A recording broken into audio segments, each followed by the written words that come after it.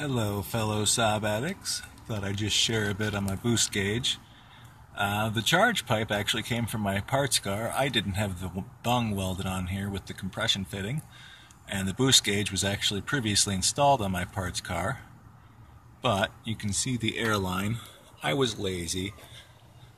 I paid $800 for this car, so I just ran my airline up along the fender side of the hood, cut a notch where it could kind of fit through the weather stripping, and up into the dash.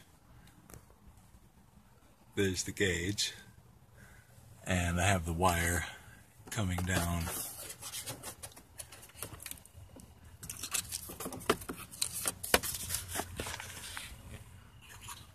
into the fuse panel. Now mine is always lit. I imagine if you did not want yours lit all the time, you could probably utilize like a light circuit or something. So it is an Equus Boost gauge. Works very well with my setup here. It's accurate. My car has 10 pounds programmed because it's a base model, B204L, and really only get 10 pounds at full throttle, but I do get it, which says my boost pressure controller is still working well. If you look below it, you can see the air lines and power lines for the light. If you're at low engine RPM, but high load, like going up a hill and you're not upshifting when you should be, the needle will actually kind of flutter or buzz almost.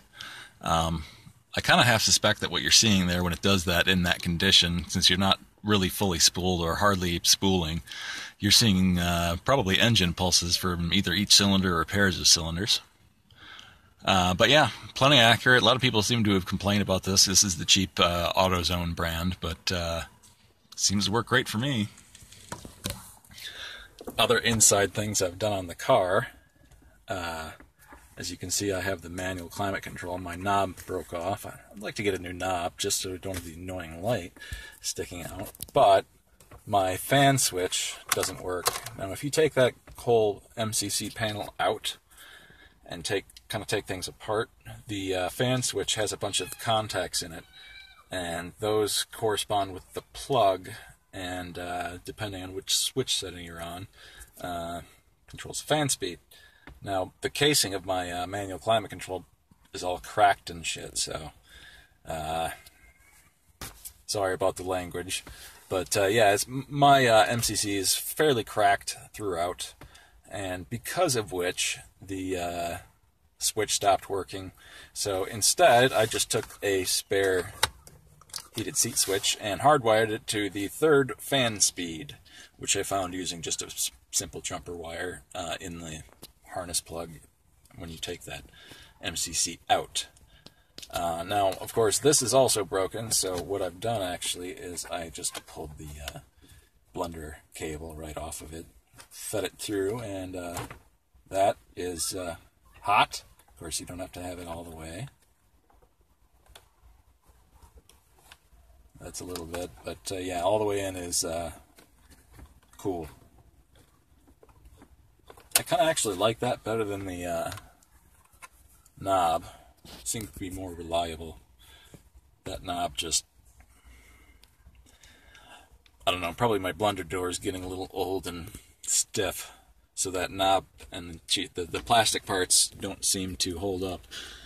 The other thing, I do keep my boot off. Unfortunately, I've had to for a while, just to keep an eye on my shifter lock ring here. There's a few little notches there, and there's sort of spiraled tabs on that lock ring, and it turns into place, holds the ball of the shifter in, and there's a spring that holds tension on it.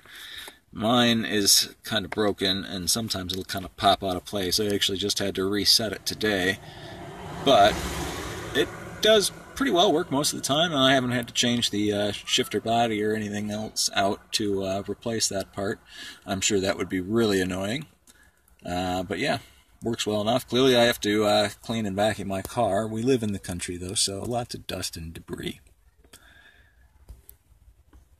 Eventually, at some point, I would like to fix my auxiliary. I just have a headphone jack at the end of this, and it's soldered into the radio circuit, so I have an auxiliary input. It works nicely. Have